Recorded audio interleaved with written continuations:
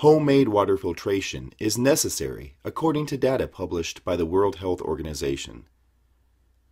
In 1993, there was a cryptosporidiosis outbreak in Milwaukee, USA, which caused 400,000 serious illnesses.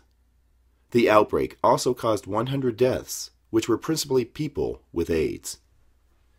The factors related to the outbreak are linked to where the water intake of the experimental coagulation system and the treatment works were located, which were ineffective and resulted in turbidity limits to be exceeded for some of the filters. This is why it is imperative that you have your own homemade water filtration system to protect yourself against an outbreak that can happen without warning. These statistics, among others, are reported in the Emerging Issues in Water and Infectious Disease report by the World Health Organization. Access to safe water is a fundamental human need and therefore a basic human right. Contaminated water jeopardizes both the physical and social health of all people. It is an affront to human dignity, reports Kofi Annan, the United Nations Secretary General. A major cause of mortality and morbidity throughout the world is infectious water-related disease.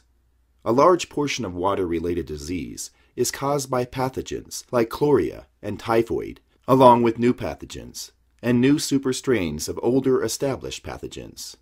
These water-related pathogens are causing challenges for both public health and water sectors.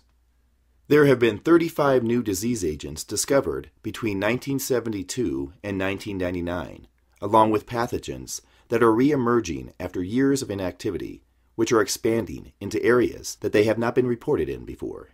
The book Toxic Cyanobacteria in Water, that was edited by I. Corris and J. Bartram, talks about cyanobacteria toxins that have become widely recognized as a growing health concern arising as a consequence of eutrophication, which happens when fresh water has excessive amounts of nutrients, typically from fertilizer runoff.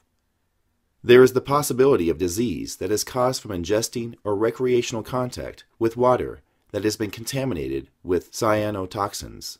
Countries that have reported health issues that can be attributed to the cyanotoxins include Brazil, Australia, England, China, South Africa, and the USA.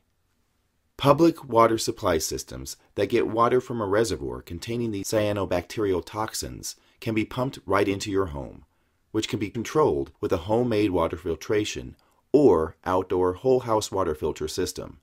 The World Health Organization report states that in recent years there has been increasing concern to reduce the pollutants within urban stormwater discharges, particularly combined sewer overflows, or CSOs. Gibson et al., 1998, found Cryptosporidium oocysts and Giardia cysts were commonly observed at higher levels in discharge from CSO end-of-pipe samples taken during wet weather conditions compared to concentrations in samples taken from an urban dry stream in dry weather. This preliminary study suggests that CSOs may significantly contribute to the load of Cryptosporidium and Giardia in ambient waters and source waters used for recreational use and potable water. Share this article to help others stay informed about the state of our water, and subscribe to the Absolute Rights newsletter on the webpage to get information on survival and civil rights. www.170gallonsaday.com